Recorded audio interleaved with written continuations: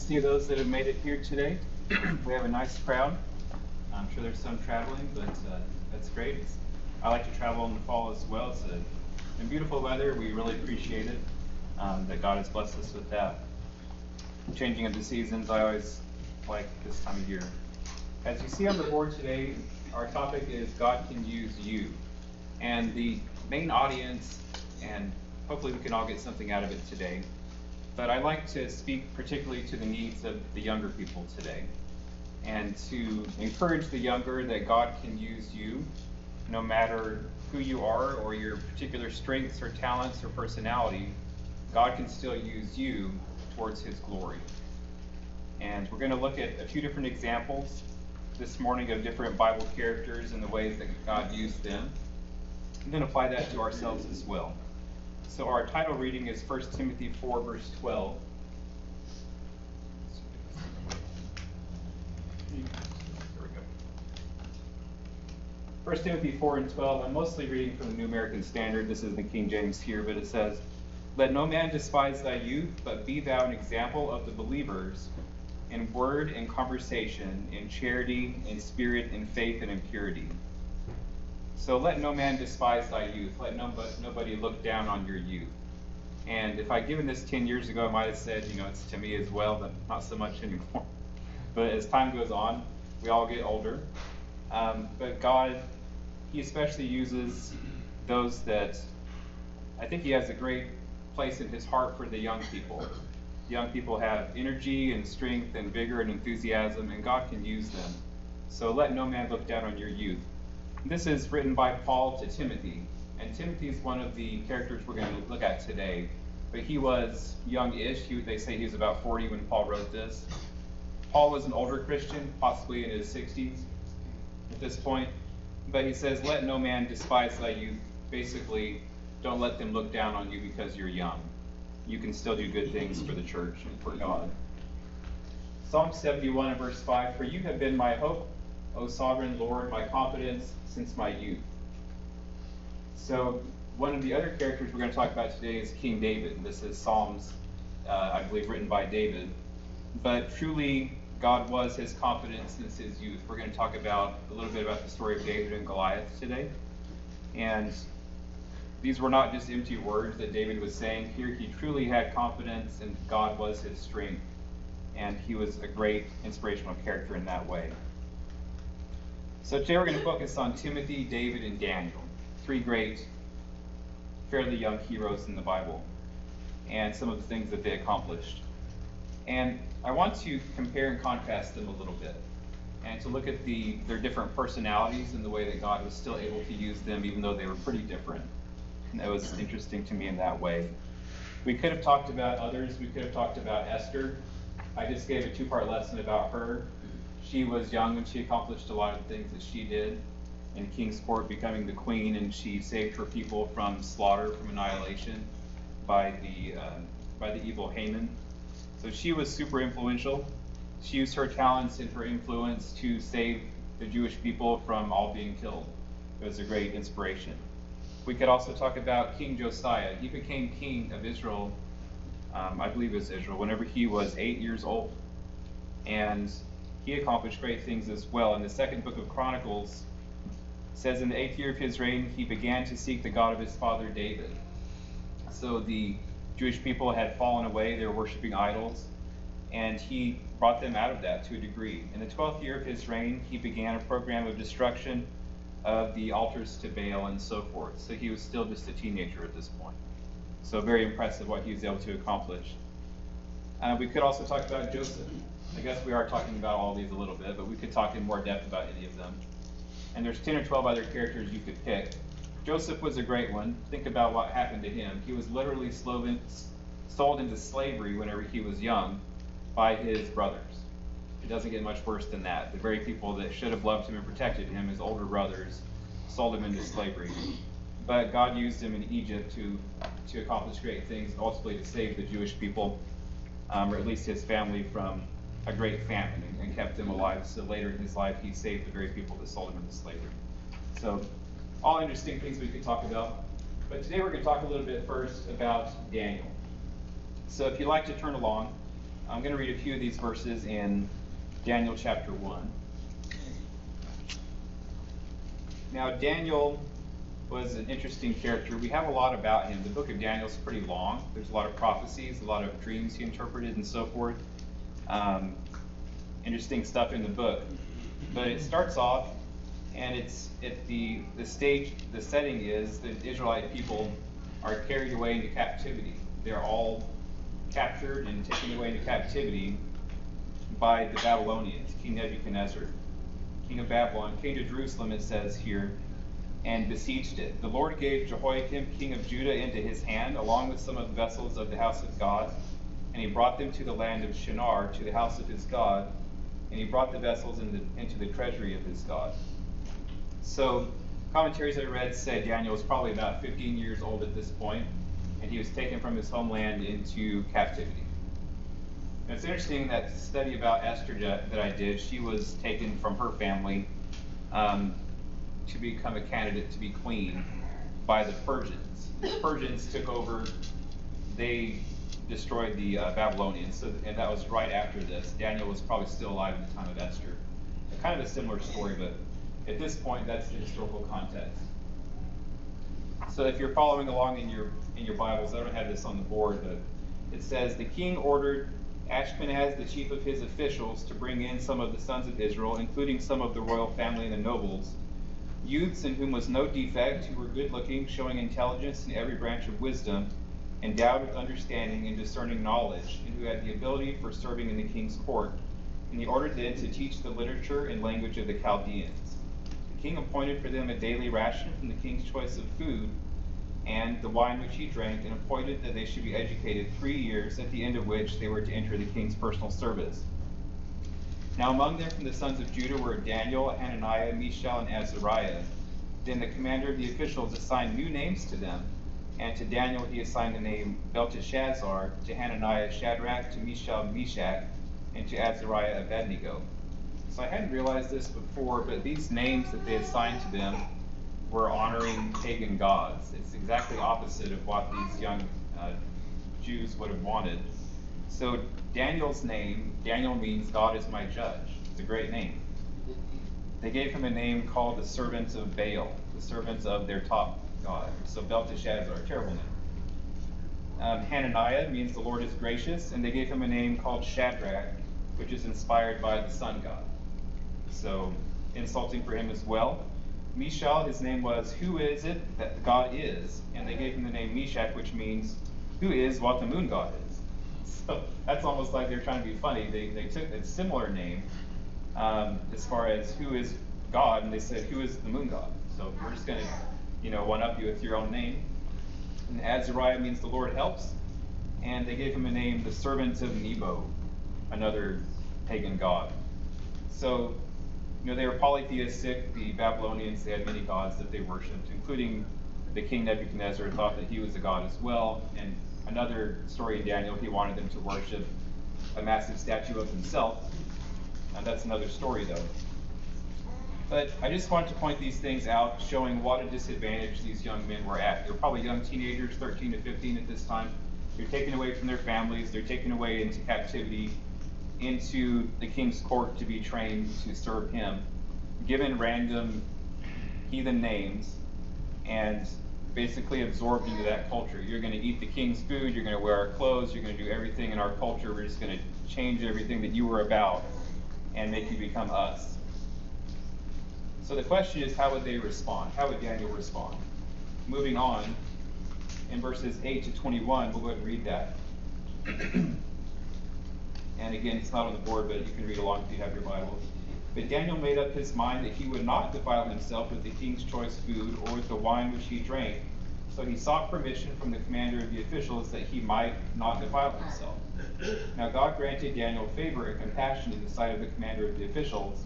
And the commander of the officials said to Daniel, I am afraid of my lord the king, who has appointed your food and your drink.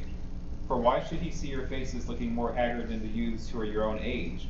Then you would make me forfeit my head to the king. But Daniel said to the overseer, whom the commander of the officials had appointed over Daniel, Hananiah, Mishael, and Azariah, I think it's interesting the Bible still gives them their real names here. It doesn't refer to them by their other names. Please test your servants for 10 days. Let us give some vegetables to eat and water to drink. And let our appearance be observed in your presence and the appearance of the youths who are eating the king's choice food. And deal with your servants according to what you see. So he listened to them in this matter and tested them for 10 days. At the end of the 10 days, their appearance seemed better, and they were fatter than all the youths who had been eating the king's choice food. So the overseer continued to withhold their choice food and the wine which they drank, and keep giving them vegetables. As for the 4 youths, God gave them knowledge and intelligence in every branch of literature and wisdom. Daniel even understood all kinds of visions and dreams. Then at the end of the days which the king had specified for presenting them, the commander of the officials presented them before Nebuchadnezzar, the king. The king talked with them, and out of them all, not one was found like Daniel, Hananiah, Mishael, and Azariah. So they entered the king's personal service. As for every matter of wisdom and understanding about which the king consulted them, he found them 10 times better than all the musicians and conjurers who were in his realm. And Daniel continued until the first year of Cyrus the king. So several things here that are interesting. We might say, why did it matter what food they ate or what they drank or vegetables versus the wine or whatever? And I don't have a great answer for that other than to say, I think they were really just making a stand that they didn't want to be part of that culture. The Jewish people as well were probably forbidden from eating certain kinds of foods. But also I think it was kind of Daniel just thumbing his nose at the king and saying, I'm not going to do what you want, I'm not going to be part of your culture. You gave us these fake names, the least I can do is not eat your food. I'm going to still be myself in some way. And then I believe that God sort of miraculously gave them super health and abilities and this kind of thing, so that the food they ate made them appear healthier than the others and so forth. But and then he blessed them. And Daniel continued on in the service of the king for another 70 years, and he was very influential to the king. And not that he made the king a holy person by any means, but he did some good in his life for sure. So the point of this is that Daniel was a determined person, and that was his character. I think that he was able to stand up against peer pressure in a really difficult situation for him. You know, he's a young person. They gave him a fake name. They're trying to give him, you know, these costumes to wear and random food to eat and trying to make him act a certain way and completely forget about God and his people. He just said, no, even though I'm here, I'm going to work in this position that God has given me, and I'm going to be useful, and I'm going to do it on my terms. And God allowed that to happen against all odds. You know, they easily could have just, killed him and said no, but, he was able to succeed in that way. So he was a young, determined individual. That's an inspirational thing, an inspirational story to me. So the next story is King David. This is before he was king. And this is the story of David and Goliath. And it really gives us an idea of bravery. I believe we're all familiar with this story. We're going to go over and read part of it, not the whole thing, because it's a pretty long reading. But David and Goliath, I've always loved this story. Let's just turn over to 1 Samuel if you would like to follow along with this one. 1 Samuel chapter 17. It says, the Philistines gathered their armies for battle, and they were gathered at Sokah, which belongs to Judah, and they camped between Sokah and Azekah and Ephes Danan. Saul and the men of Israel were gathered and camped in the valley of Elah and drew up in battle array to encounter the Philistines. The Philistines stood on the mountain on one side, while Israel stood on the mountain on the other side, with a valley between them. Then the champion came out from the Philistines named Goliath from Gath, whose height was 6 cubits and a span. Then it goes on and describes him more. But I looked it up, and he was 9 feet 9 inches tall. So the setting here is pretty interesting. You've got a valley on one side, you've got an army of the Israelites on one. On the other side, you've got the army of the Philistines. And this guy comes out who's close to 10 feet tall. And that gets their attention, So moving on, it says down to verse 12, and it talks in between about his armor and how much it weighed, and it's all basically just very impressive. His spear was like a telephone pole, essentially, or at least a basketball pole. Goalpost. The guy was massive, very intimidating character. And he comes out and he says, I want to do one-on-one battle with someone. I don't think 1-on-10 they wouldn't have done that, but he says, I want to challenge you to one-on-one combat, and let's see what happens. And in verse 12, and then it says that verse 12, David was the son of the Ephraim of Bethlehem in Judah, whose name was Jesse, and he had 8 sons, and Jesse was old in the days of Saul, advanced in years among them. So introduce David. He's the youngest of 8 siblings. And people think, from what I read, that he's likely maybe 13 or 15 years old at this time as well, similar age to what Daniel was in our other story. And David is going back and forth, it says in verse 15, from Saul to tend his father's flock at Bethlehem. So David was a shepherd boy, and he was taking care of sheep. His brothers, several of them, I believe 3 or 4 of them are with the army, and they're waiting there, watching this spectacle happen with Goliath. In one of these verses, I'm trying to see, I think it might be a little bit later, but it says that Goliath came out and gave his challenge to the armies of Israel for 40 days straight. So David was also bringing food to his brothers in this meantime. But interestingly, when he goes to his brothers, he's like, who is this guy that's standing up on this mountain challenging all of us, and why are we just sitting around doing nothing? So verse 20, it says, David arose early in the morning and left the flock with the keeper and took the supplies he's bringing food to his brothers. And he went as Jesse had commanded him. He came to the circle of the camp while the army was going out in battle array, shouting a war cry. So they're shouting a war cry, but it doesn't mean much because for 40 days they're not going to take this guy's challenge. It's all for show. Israel and the Philistines drew up in battle array, army against army. So one on one side, one on the other of the valley. David left his baggage in the care of the baggage keeper and ran to the battle line and entered in order to greet his brothers. As he was talking with them, behold, the champion, the Philistine from Gath named Goliath, was coming up from the army of the Philistines, and he spoke these words, and David heard them. While all the men of Israel saw the man, they fled from him and were greatly afraid. The men of Israel said, have you seen this man who is coming up? Surely he is coming to defy Israel. And who it will be that the king will enrich the man who kills him with great riches, and he will give him his daughter, and make his father's house free in Israel. And David spoke to the man who was standing by him, saying, what will be done for the man who kills the Philistine and takes away the reproach from Israel? For who is this uncircumcised Philistine that he should taunt the armies of the living God? So David has some confidence, He's a young man, but he sees this 10-foot tall giant, and he sees him disrespecting the armies of God, and he's not going to have it. But this part of verse 28 is interesting. Eliab, his oldest brother, heard when he spoke to the men. Eliab's anger burned against David, and he said, why have you come down, and with whom have you left the few sheep in the wilderness? I know your insolence and the wickedness of your heart, for you have come down in order to see the battle. So not necessarily that it's a bad thing, I don't think, for him to come see the battle, but I think he just didn't really like his younger brother. It's sort of a sad thing there. David said, what have I done now? Was it not just a question? And you can just kind of imagine the family dynamic. The youngest brother is like, what have I done? You turn on his heel, and brother-to-brother conflict there. He turned away from him to another and said the same thing, and people answered the same thing as before. So his brother just kind of thinks he's talking big, but David's just kind of gathering information at this point. Then down in verse 31, it says, when the words which David spoke were heard, they told them to Saul and sent for him. David said to Saul, for Saul's the king, let no man's heart fail on account of him. Your servant will go and fight with this Philistine. So this is the first indication we have of what David is planning. We know that he's insulted by Goliath, but now he's going to take up the challenge. Saul says, you were not able to go against the Philistines to fight with him, for you are but a youth. But he has been a warrior from his youth. Not to mention he's 10 feet tall, but he's trained well. He's a professional soldier who's skilled as well as large.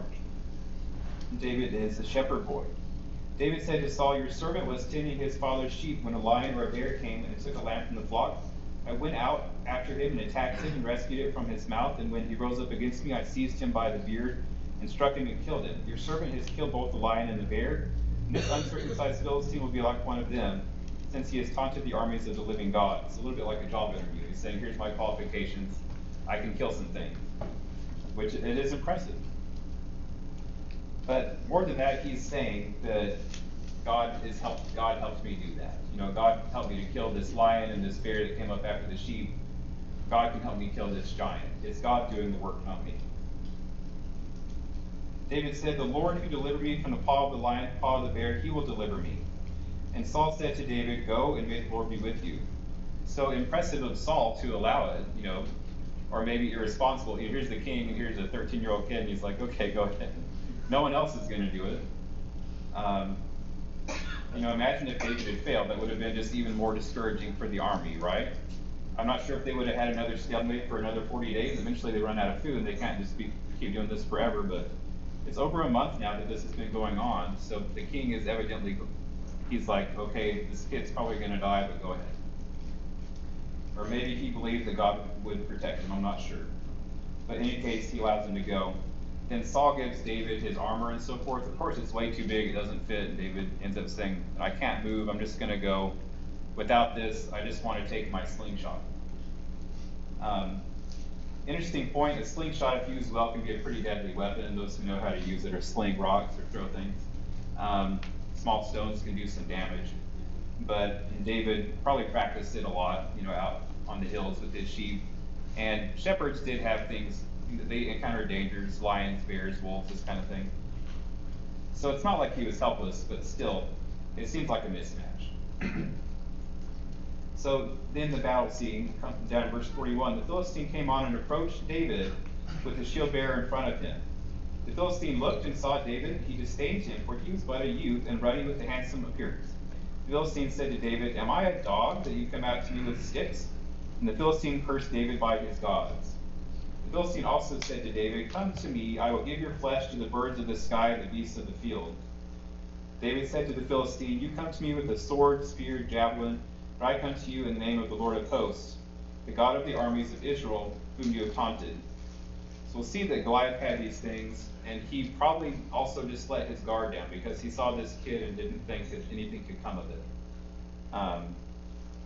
Or else he could have killed him immediately.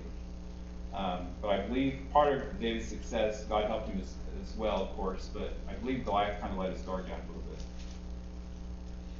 "This day the Lord will deliver you into my hand," says David. "I will strike you down and remove your head from you." David also said, "You come to me with these things, but I will come to you in the name of God." So basically your strength, your height, your weapons, your experience, the whole situation doesn't matter because God's going to help you. So what great faith and bravery did David have? Just amazing, really. All the assembly may know that the Lord does not deliver by sword or spear, for the battle is the Lord's, and he will give you into our hands. Then it happened, when the Philistine rose and came and drew near to meet David, that David ran quickly towards the battle line to meet the Philistine. And David put his hand into the bag and took from it a stone and slung it and struck the Philistine on his forehead. So I kind of picture he's running and grabbing and throwing at the same time. Pretty athletic move, really, and pretty impressive. Great aim and so forth.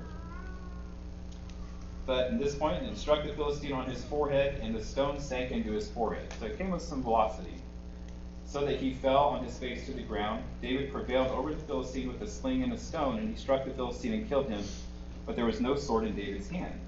Then David ran and stood over the Philistine, and took his sword and drew it out of its sheath, and killed him and cut off his head with it. When the Philistines saw that their champion was dead, they fled. The men of Israel and Judah arose and shouted and pursued the Philistines as far as the valley to the gates of Ekron. And the slain Philistine lay along the way to Sharon, even to Gath and Ekron. The sons of Israel returned from chasing the Philistines and plundered their camps. Then David took the Philistine's head and brought it to Jerusalem, but he put his weapons in his tent. Now when Saul saw David going out against the Philistine, he said to Abner the commander, "Abner, whose son is this?" And Abner said, "By your life, O king, I do not know." The king said, "You inquire whose son the youth is." And then they tell him that it's David, the son of Jesse. David, of course, later became the king of Israel, and he surpassed Saul. And they had a sort of a tough relationship, David and Saul. But David ultimately surpassed him and became probably the greatest king that Israel ever had. But it started with this great, brave incident here. And he did many other brave things throughout his life. So I bring all that up just to mention that David was an exceptional, brave character. He's an easy hero. He's an easy one to really admire because It's almost supernatural, and I guess it was, the things that he accomplished to kill this great giant soldier. Really, if you stop and think about it, it was pretty remarkable that that occurred and that he was able to do that. So he's sort of your prototypical, almost superhero character, right? He was determined, he was brave, Daniel was determined. So these first two characters, they're easy to admire and to appreciate and to think, I could never be like that. How could I do that? I sure am not very good at slingshots. I'm not that brave in the face of peer pressure like Daniel was necessarily. I could probably cave under a lot less peer pressure than that.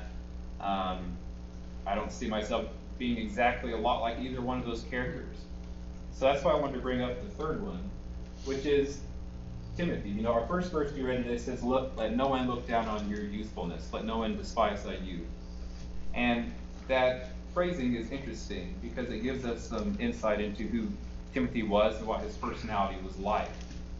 So Timothy was not necessarily, I don't believe, a brave or determined, he wasn't a lot like Daniel or David, but he was a little bit weaker in some ways. And I believe the Bible bears out that Timothy was somewhat timid. I hadn't realized this until I started studying this topic. Then I kind of leaned into it a little bit and found that it was true. 1 Corinthians 4:14. So this is written by the Apostle Paul, who was Timothy's mentor, right? It says, let's see if I can get it. Right one. I'm writing this not to shame you, but to warn you as my dear children. Even if you had 10,000 guardians in Christ, you have not many fathers, for in Christ Jesus I became your father through the gospel. Therefore I urge you to imitate me. For this reason I have sent to you Timothy, my son whom I love, who is faithful in the Lord. He will remind you of my way of life in Christ Jesus, which agrees with you with what I teach everywhere in every church. So Timothy was Paul's protege. He went with him. He was a convert out of Lystra. And he was the spiritual son of Paul. So he says, Timothy, my son who I love, not his physical son, but his spiritual son who converted. And he traveled with Paul all around during his second missionary journey. He went with him multiple places. As well, some other things that Timothy did. So here's a list of Timothy and Paul's time together. So Timothy accompanied Paul on his second missionary journey. And these journeys took a couple of years. So he was with him daily for a couple of years. And he accompanied him to various places in Asia Minor, Macedonia, and Achaia. He was with Paul in Ephesus for more than 2 years. He was sent to Corinth to deliver Paul's first epistle to the Corinthians, and that's this right here. I'm sending Timothy. So he was literally, this is before the post office. If you get a letter, Timothy, he's bringing you the letter by hand. So he was Paul's trusted representative, to the churches. He was with Paul in Macedonia when 2 Corinthians was written. He was in Corinth when Romans was written. He was with Paul during his first imprisonment in Rome. And this is where he wrote Colossians, Philippians, and Philemon. He was sent by Paul to Ephesus to deal with challenges of false teachers and appoint leaders in the church. And there were 2 letters written to Timothy as well. So that's most of the books that Paul wrote. Timothy was involved in some way or with him along the way. So I'm sure Paul was talking to him about all the things he was writing. And Timothy was going out, helping to establish churches. Very influential character. So he did a lot of good. But it's implied here that it was easy to look down on Timothy. Why was that? Let no man despise thy youth. It's not just for his youth. I think there's a few other issues there. It's possible Timothy is somewhat introverted. We don't have proof of that necessarily, but some of the things that Paul says makes you think that. We are told that he suffered from frequent illnesses, and he had stomach ailments, and Paul advised him to drink a little wine for medicinal purposes. And Paul spends a lot of time in the books of 1st and 2nd Timothy just encouraging Timothy. So he needed a lot of hand-holding, a lot of encouragement. And that's interesting. It gives you more insight into how he was. Philippians 2 gives another insight into his personality. In verses 19 to 24, it says, I hope in the Lord Jesus to send Timothy to you soon. This is Paul writing this.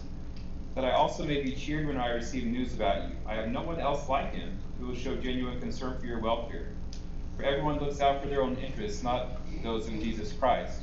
But you know that Timothy has proved himself, because as a son with his father he has served with me in the work of the gospel. I hope therefore to send him as soon as I see how things go with me. I am confident in the Lord that I myself will come soon. So it says I have no one else like him. So he completely depended on him. He's like his right-hand man. He's his confidant. He's his, as he travels, he's helping Paul out as the older person. He's probably bringing him his coffee, I don't know.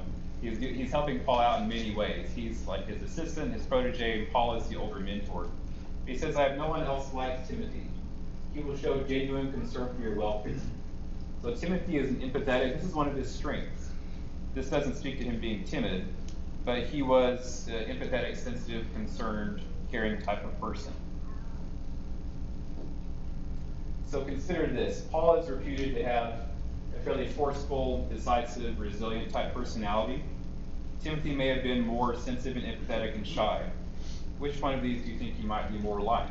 They both worked together closely, and they both were able to accomplish great things, but they're completely different. Timothy was completely different from, say, David or Daniel as well, or Peter. A lot of times I'll almost in my brain lump Peter and David together because they're similar personalities. They're very forceful and brave. But I don't think Timothy was necessarily like that. It says he was very concerned and caring for people. This is another incident here that gives me some insight into what Timothy was like just day to day. And this is in the letter to him. It says, Paul, an apostle of Jesus Christ by the will of God, in keeping with the promise of life that is in Christ Jesus, to Timothy, my dear son, grace and mercy from God, and peace from God the Father in Christ Jesus our Lord. I thank God whom I serve as my ancestors did with a clear conscience, as night and day I constantly remember you in my prayers, recalling your fears. I long to see you so that I may be filled with joy. I'm reminded of your sincere faith, which first lived in your grandmother Lois and your mother Eunice, and I'm persuaded now that also lives in you. For this reason I remind you to fan into flame the gift of God which is through you laying on my hands. For the Spirit God gives us does not make us timid, but gives us power, love, and self-discipline. So do not be ashamed of the testimony of our Lord, or of me, his prisoner. Rather, join with me in the suffering of the gospel. So there's several more clues in this passage. Recalling your tears, it says. Then it says he has sincere faith. And then he's encouraging him, God does not make us timid. So Timothy's timid. He needs a lot of encouragement. Paul's saying, and then don't be ashamed of the testimony. Don't be ashamed of the gospel. So don't just kind of fade into the corner, in an introverted way. Don't be timid and fearful, Timothy. You have a lot to offer, and go ahead and offer it to people. You can do some good, is what I'm reading from that. This is in 1 Corinthians as well. And this passage, I think, gives the most proof about the character of Timothy as far as just his personality and how he might interact with others. Paul says, after I go through Macedonia, I will come to you. I'll be going through Macedonia. Perhaps I will stay with you for a while, or even spend the winter, so that you can help me on my journey wherever I go. For I do not want to see you now and make only a passing visit. I hope to spend some time with you if the Lord permits. I will stay on at Ephesus until Pentecost, because the great door for effective work is open for me, and there are many who oppose me. When Timothy comes, just interesting, follow this part closely. It says, when Timothy comes, see to it that he has nothing to fear while he is with you, for he is carrying on the work of the Lord just as I am. No one then should treat him with contempt. Send him on his way in peace so that he may return to me. I am expecting him with my brothers. Why would Paul say these things if Timothy was a big, forceful, strong character? He's saying, basically when Timothy comes, don't run him into the dirt. Don't stomp on poor little Timothy. He's timid. He needs some encouragement. Don't treat him with contempt. See that he has nothing to fear. Then in the books of 2 Timothy, Paul tells Timothy, you have nothing to fear. Don't be timid. Don't be ashamed of the gospel. Now he's telling other people, don't give him something to be afraid of. Don't treat him with contempt. So I'm not sure why it was. Maybe he was just sort of small and sickly, or maybe he had sort of a quiet personality. But people kind of tended to pick on Timothy a little bit, I think. Isn't that interesting? And Paul was really sensitive to that, and he's telling him straight out, be nice to my friend. Be nice to my partner as he comes, and don't treat him with contempt. Listen to what he's got to say. He may not present it in the best way, but he has a good message. That's how I read that. So I thought that was pretty interesting. It's possible that Timothy might have just been a little easy physically to intimidate, a little bit easy to scare. But he's telling these people, don't do that. If you pick on Timothy, I'm going to come beat you down later, is what I read from this, is what Paul's saying. So, as far as our application this morning, we've made some contrast between these three characters. Daniel was determined. He stood up against peer pressure. David was brave. He stood up against a literal giant and killed him. And Timothy was, he was different. He was sensitive. Which one did the most good for God? I don't think you can quantify it in that way. God used them all in their own way. But you could almost make the argument, in the New Testament at least, of course, for the time period that he was working, Timothy did a lot of good, despite his deficiencies. So I bring that up just as an inspiration to us. We may not be, I know I'm not like a prototypical hero, to look at a person like Timothy and to say that God can use everybody. So I mentioned at the beginning that this lesson is for the young people. Young people, you're making a lot of decisions in your life. There's a lot that you're going through. There may be uncertainty. There may be fears that you have, different things that you're looking at. Should I go this direction or that direction? Just realize, no matter your personality or your strengths, God can use you.